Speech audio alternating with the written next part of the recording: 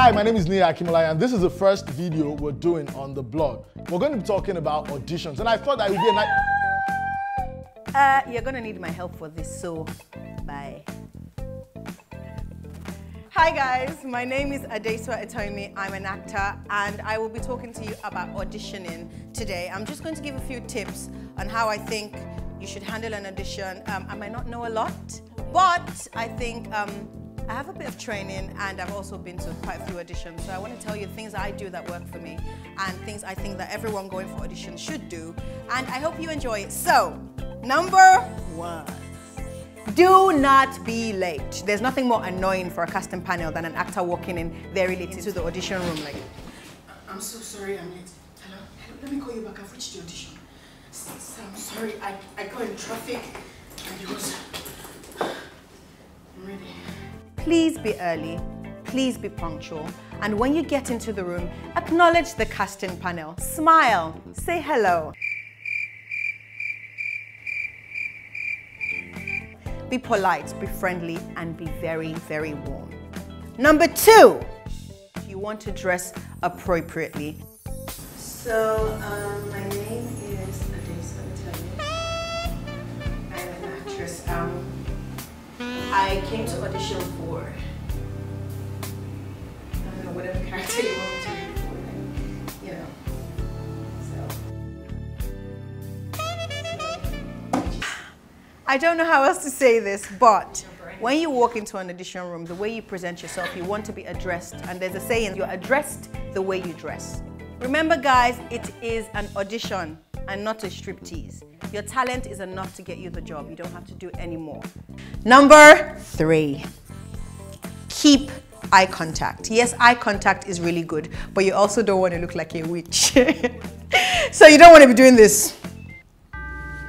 So it seemed that it was cool for everyone to be in a relationship with me, so I took matters into my hands and ended up with him. Him who displayed the characteristics of a cheat, a liar, an abuser, and a thief. So why was I surprised? When he broke into my hands. No, you don't want to do that. Eye contact is there's a bit of sincerity that's attached to eye contact, and that's really good, but you also don't want to weird the casting panel out. So you have to give just the right amount of eye contact, but also not too much. Number 4, when you walk into that room, be yourself. A casting panel can sense someone that's being false from the moment that they walk in. Be yourself. No matter what happens, if you're what they're looking for and you audition really well, you will get the job. Don't try to be someone else, and be confident in your abilities. I can guarantee you that your strongest point lies in the fact that you walk into that room as yourself. Number 5, be prepared for anything.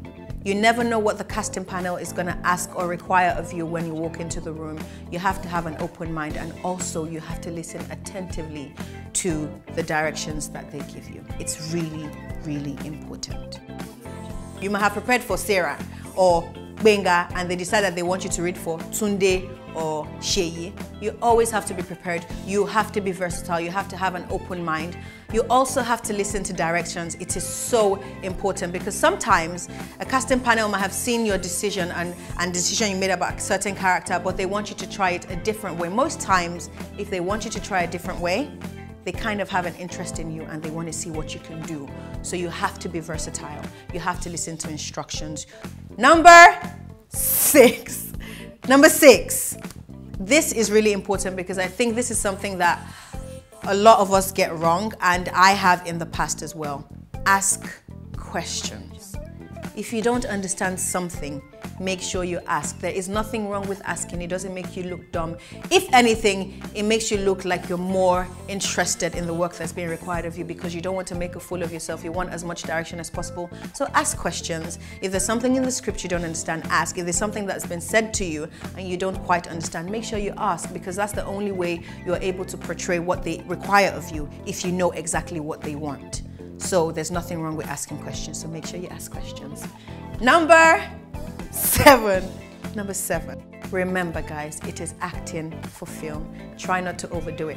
I had to learn this along the way because I'm stage trained, so there's certain things I had to learn, and I had to learn that there's power in subtlety. you have to make sure that you don't overdo it. The character should come from the inside out, not from the outside in.